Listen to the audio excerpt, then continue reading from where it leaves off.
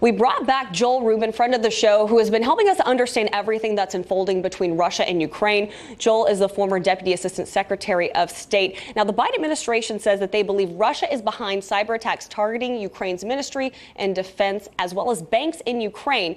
Do you think that this will have a spillover effect into the United States?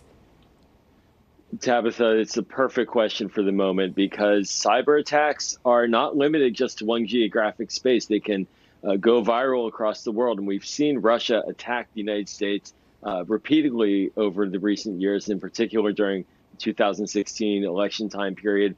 So we can't take for granted that they would only limit their attacks to Ukraine. I do know that the White House, they have been talking about this a lot. They've also had their senior cyber threat official head out to Europe over the past several weeks.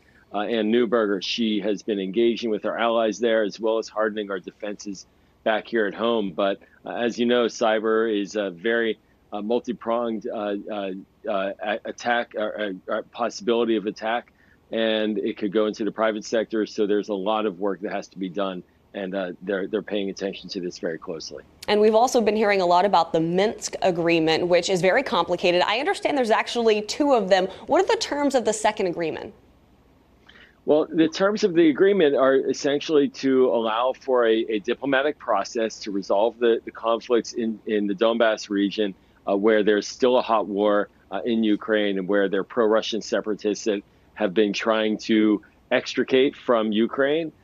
We've just saw earlier in the day announcements about from their leaders of having families evacuate the area. So somewhat of the pretext concern that the Biden administration has about using that as an excuse for Russia to say that pro-Russian Ukrainians are under assault. So there is a diplomatic process that's available through this Minsk dialogue.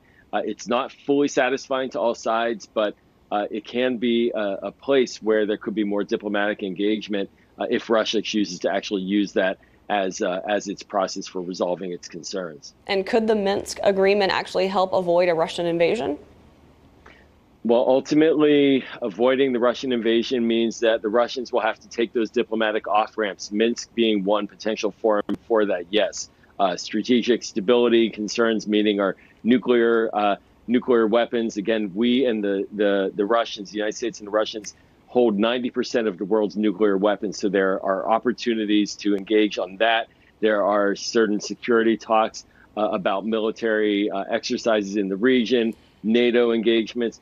All of that can be used, Minsk being one part of it, if Russia actually decides to take those diplomatic off-ramps and have hard but important dialogue with the United States and with our allies. Let's talk nuclear for a second. Russia says that it will carry out nuclear readiness drills, but they hold massive drills on a yearly basis. Should this spark any concern?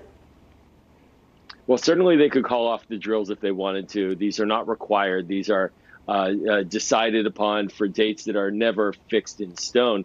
I think it's an act of desperation by Vladimir Putin to say to the West and to the United States, don't forget, I have nuclear weapons. It's an empty threat. He's not going to use nuclear weapons. If he does, that would be horrific, clearly, and he understands that there would be a response as well. But it's a saber-rattling maneuver, and this means that Vladimir Putin might feel that he's coming to the end of the threats that are available to him to try to extract concessions without giving anything up.